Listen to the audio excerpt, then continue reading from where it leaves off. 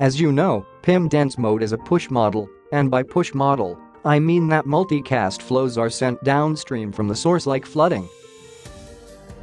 The bold difference between broadcast flood and dense mode flood is that downstream neighbor can tell the receiver I don't want the multicast traffic anymore. We call this message Prune message. We know that PIM Dense Mode is flood style, so now the critical issue is loop prevention. To address this concern, we use IPRPF. When a router receives a multicast packet, it will check the source IP's address in the unicast routing table and check the next hop and what interface we use to reach the source. When the multicast packet receives on the interface that we use to reach the source, then the RPF check succeeds and we are good to go.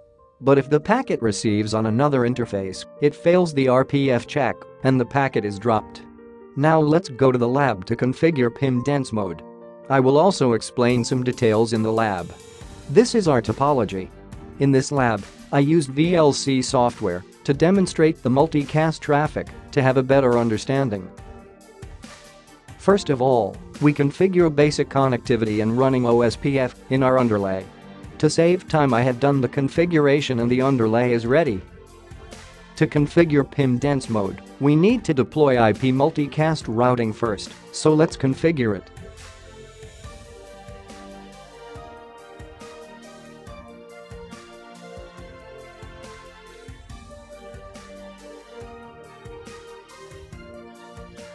Now we can check the multicast routing table on each router. The next step is to configure PIM Dense Mode under interfaces. I will configure it under all interfaces.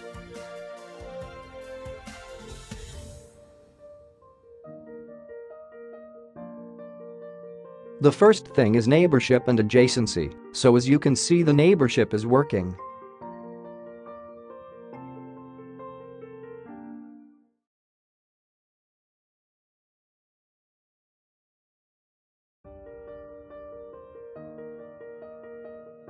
After deploying PIM Dense Mode under all interfaces and the verification that all the PIM neighbor are up, we will check the status of multicast routing table. In the multicast routing table, you can see this entry. This entry is a reserve group for Cisco Auto RP, so don't worry about it now. We will talk about it in the following videos. Now we are starting to send video traffic from our multicast server. I use VLC in this lab, so I will have a movie and stream it on the network as multicast traffic.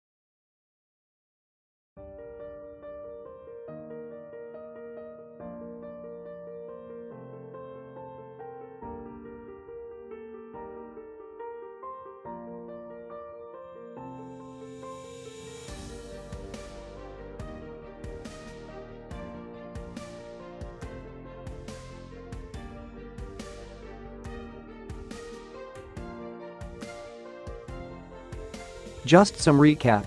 We know that we have two tree types in multicast. The first one is the source tree, and the second one is the shared tree.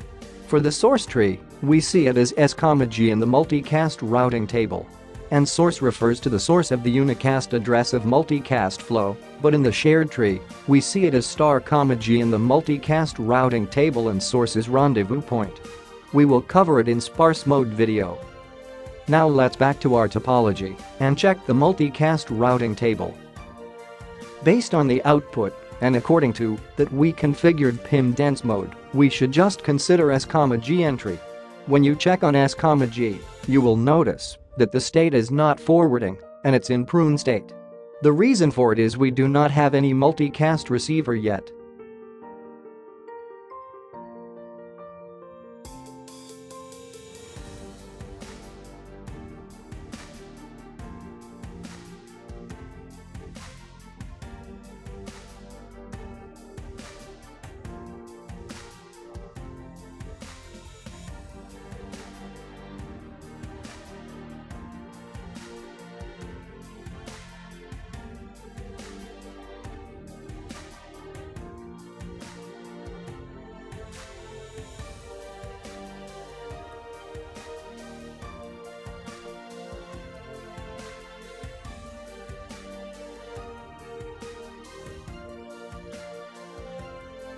Now we will run our multicast receiver. I use VLC for this purpose. As soon as we run the receiver and get the IGMP message from it, we will see the PIM graft message. PIM graft message is a technique to unprune a segment in the event a host signal membership.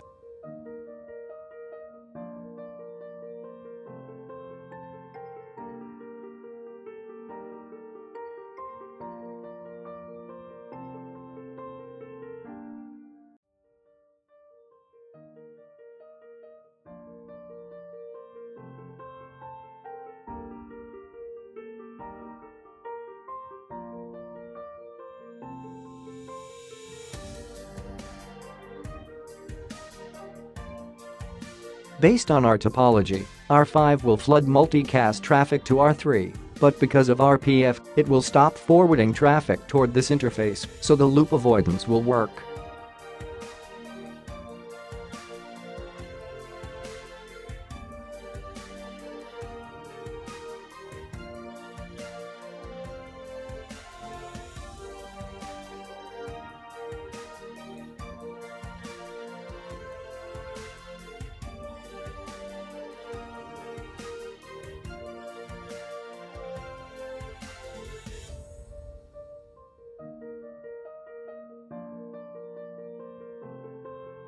And finally, in case of failover, if the link between R2 and R4 is down, we expect converge happen and traffic start flooding through R3 toward R5 and finally to multicast client.